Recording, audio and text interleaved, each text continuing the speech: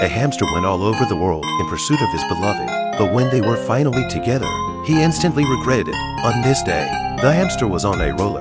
He was so tired and out of breath, so he stopped by the roadside to rest, and then he saw a white hamster in front of him. He was so tempted, watching the white hamster go by, he went after it on his roller, swearing that he'd catch her. So they passed the Leaning Tower of Pisa, the Parthenon, the Tower of Paris, and other places of interest around the world. But the distance between them remained the same. The hamster tries his best to pursue her, only to be thrown out of the way.